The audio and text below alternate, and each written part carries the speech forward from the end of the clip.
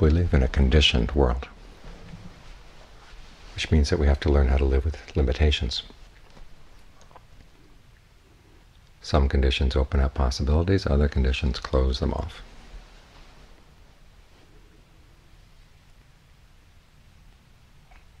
And their range of limitations fluctuates all the time. It's as if we're living on an ocean with the waves rising and falling. Sometimes they're small waves, sometimes they're big waves, sometimes they're huge waves that overcome us. Sometimes the currents push us in the direction we want to go, other times the currents are going in the wrong direction, we have to fight them. Sometimes we can win the fight, sometimes we can't. This is why people go crazy.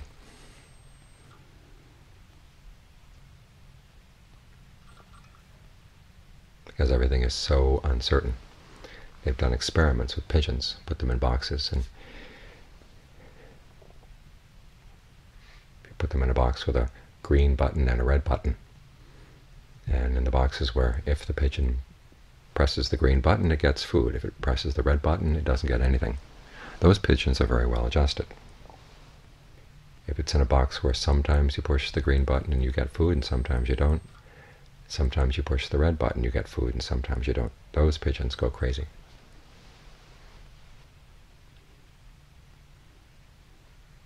So what we have to learn how to do is learn how not to go crazy with all these fluctuations. Look for patterns in your life, because they are there. They're complex, but they're there. And learn how to test your limitations. As if you give up entirely, you live a totally passive life and you just become a victim of events. In other words, you say, well, my mind is the way it is, there's no way I'm going to change it. Greed, anger, and delusion are natural. Just have to give in to them. That's totally giving in.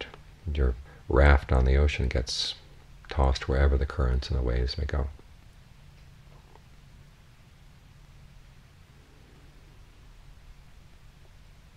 If you simply believe, however, that you have an unlimited power to go whichever direction you want to go, you end up living in a total fantasy world. And then the clash of your fantasy world and the actual world, that can wipe you out as well.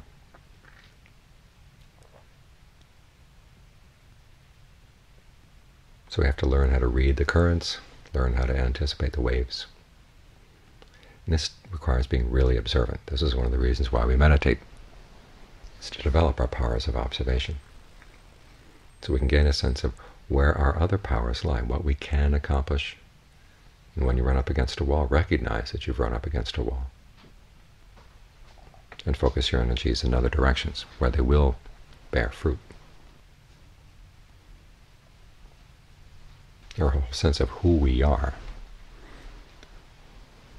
comes from the fact that as children we learned how to test the limitations that were on us. What things could we control, what things were beyond our control. This is why we started to identify with the body. Not only was it where we were experiencing pleasure and pain, but also it seemed to be at least some extent under our control. We learned how to move our fingers, learned how to grasp things, learned how to stand up and walk, and kept pushing the limits. And for a while it seemed like the limits were getting further and further away. We had more and more under control.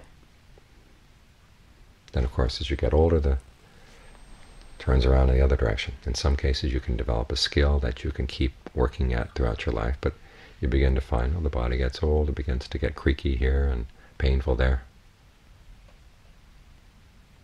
and finally gets to the point you can't control it anymore. So you have to learn how to make the most of it, why you've got the control you've got.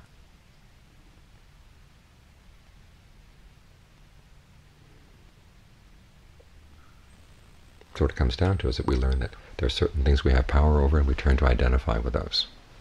They're us, or they're ours.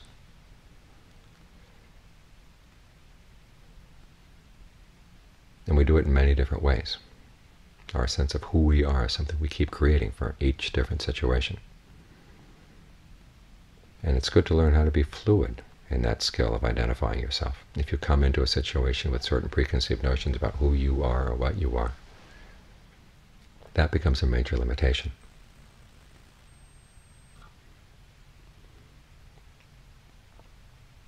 In other words, you turn yourself into a being.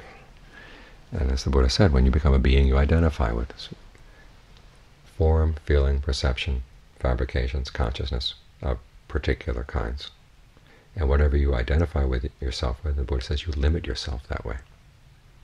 And there are certain powers that you have by bringing those things under your control, but also that certain limitations that get placed on you, which for particular tasks may not be getting in the way of what you want. But if you take one particular idea of who you are and try to apply it everywhere, you begin to run into the limitations. And then you've got that one big limitation, as the Buddha once said, what is one? All beings subsist on food. Once you become a being, you've got to feed those things that you identify with. That means you're tied to your source of food, you're tied to this process of feeding, and there's no way that you're not going to be harming somebody, feeding either physically off of them, feeding emotionally off of them. So that's a limitation right there. We like to think that we can be beings of infinite love, compassion, empathetic joy. But if part of you is feeding, okay, that places a limitation on how totally harmless you can be.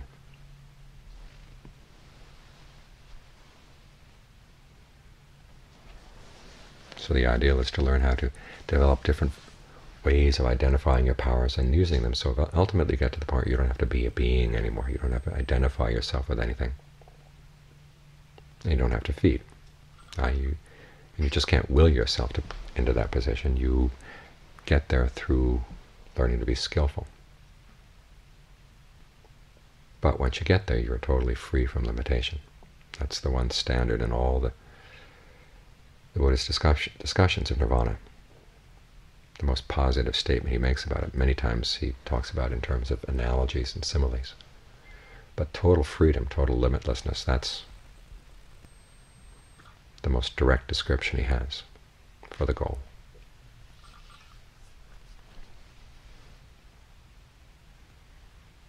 But to get there, you've got to explore your powers, what you can do within the realm of conditioned reality. And there's a story that's useful to reflect on. It's a little fable that's in the novel The Once and Future King by T.H. White. I don't know if you know the novel. It's his retelling of the Arthur legend. And the first book, The Sword and the Stone, I think Walt Disney made a movie of it.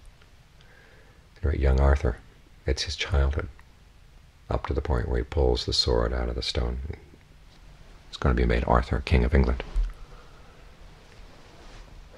But as part of his training leading up to that, Merlin, the magician, turns young Wart into different kinds of animals. And he learns lessons from the animals. And in this particular one, he's been turned into a badger. And he goes down and he meets a badger in his hole, and turns out this badger has written a PhD thesis on why human beings are better off than animals.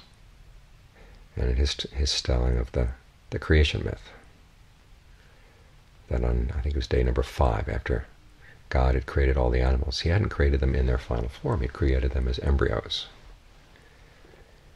And he lined up all the little embryos and said, okay, you're going to get to choose your tools.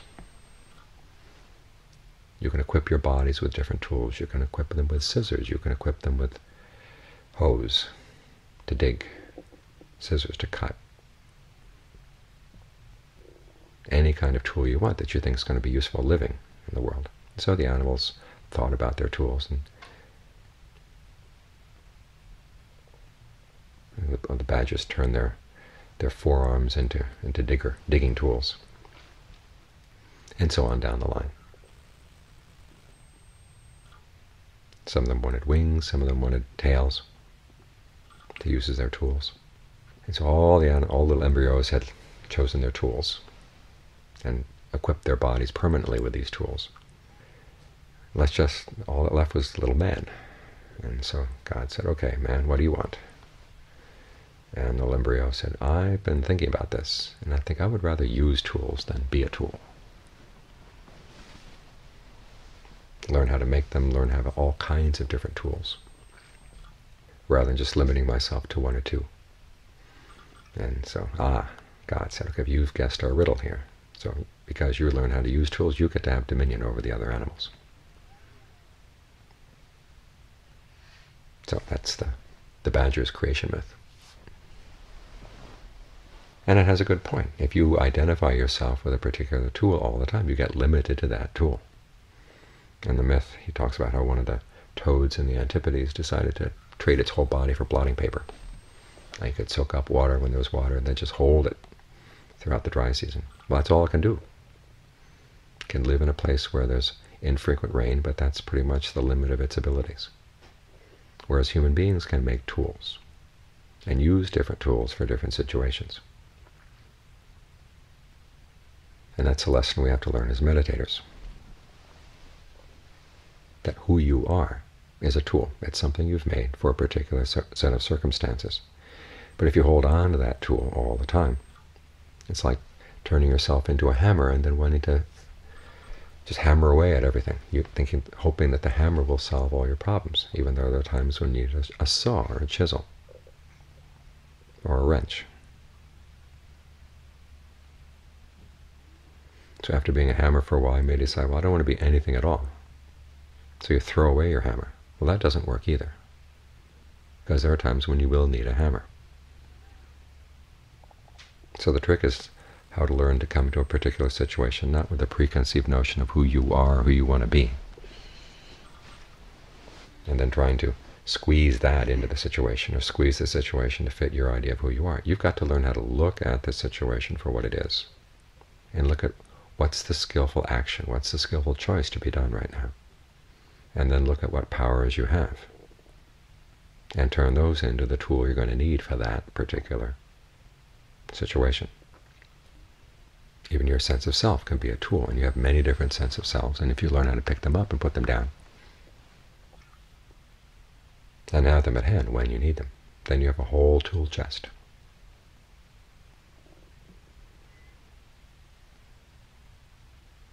In this way you find yourself dealing a lot more effectively with the limitations we have as human beings. The Buddha talks about 3 basic ways of finding happiness. There's generosity, there's virtue, and there's meditation. And they have their different limitations. Generosity is sometimes limited by how much time you have, how much energy you have, how many material resources you have. And that's something you have to learn to be very judicious in how you apply your resources. You can't just pour all your resources into one basket, because then you find that you're totally run out and you need them for other things as well.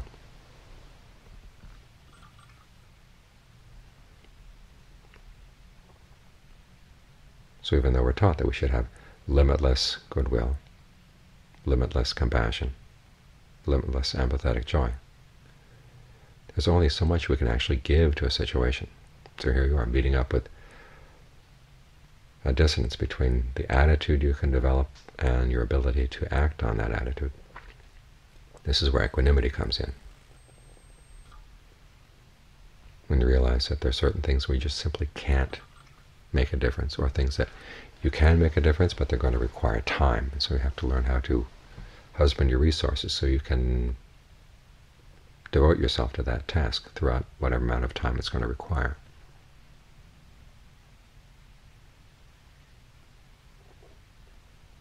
Then there's virtue. Virtue has its limitations. As I said, once you're a being, you have to feed. So it's impossible for us to be totally harmless. But we can focus on ways that are really important of learning how to develop harmlessness. This is what the precepts are for.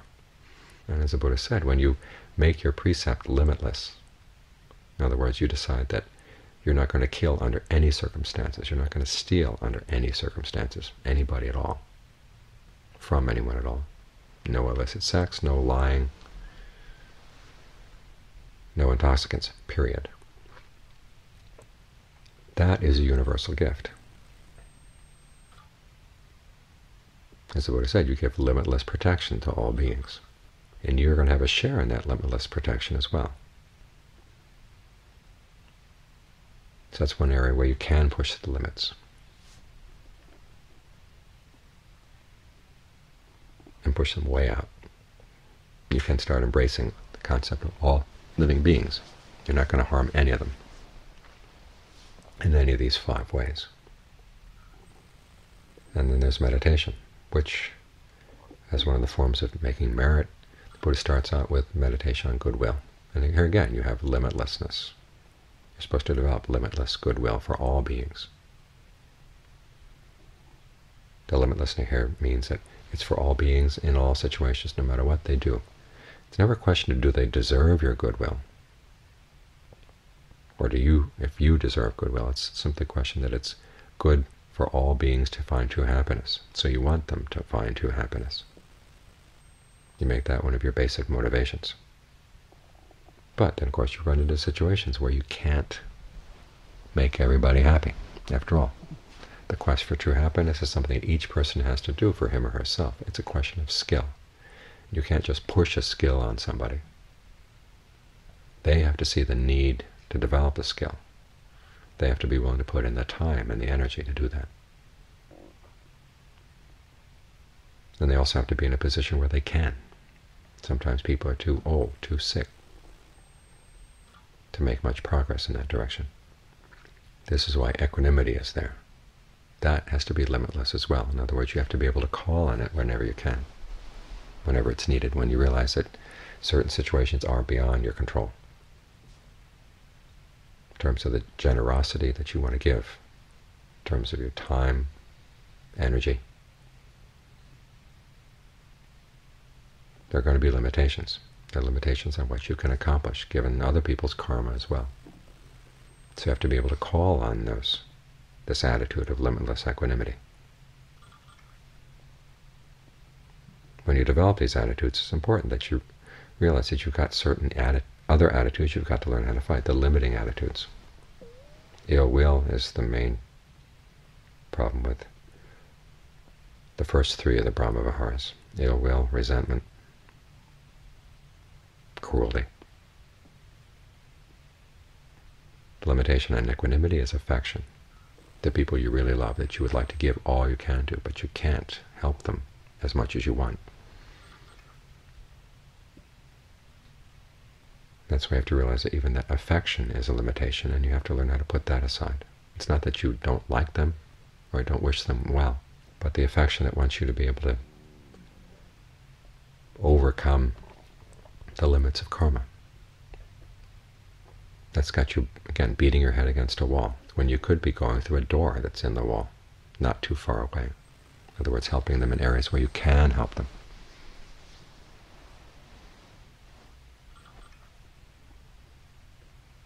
So a lot of our practice is learning how to deal with limitations, how to find where your powers are, how far you can push them. And then when you meet up with a limitation, learn to recognize, is this a permanent limitation or simply a temporary one? And then bring whatever tools you can find to bear on developing your powers in as compassionate and wise a way as you can, admitting limitations where they are and working around them when you can, and developing a full set of tools. We all have this tendency to throw away our tools. You learn a trick in your meditation, you learn an approach in your meditation, it works for a little while, and then it doesn't work. And so what do? You throw it away. Try something else. And it may simply be that your tactic works for certain things, but not for other things. So it's good not to throw these things away. Keep them in mind as possible approaches that may come in useful again. Or the whole idea of yourself, saying, I should not have any self at all.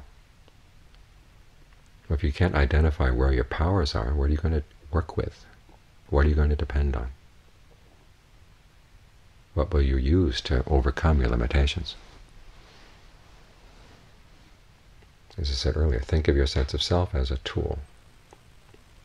And again, you want to have different tools for different situations. Instead of bringing a preconceived notion of self into a situation, as I said, look at the situation. What is the skillful thing to be done here? What tools do you have to apply to that situation, to do that skillful thing.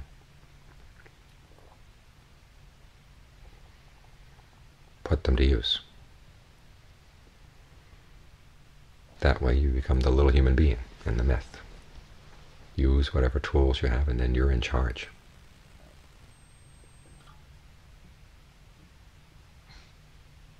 The more tools you can develop, the better.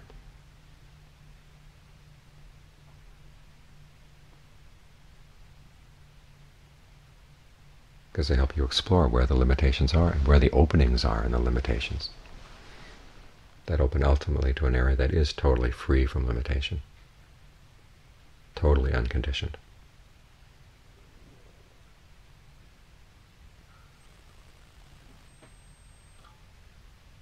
At that point you can put all your tools down.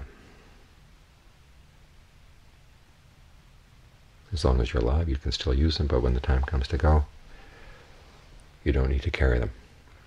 Like the raft. It takes you across the river. Once it's done its job, you just leave it there.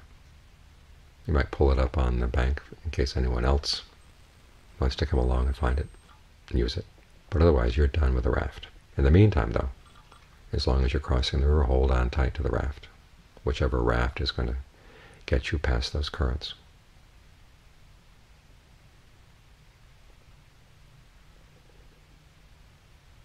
Don't be too quick to throw it away.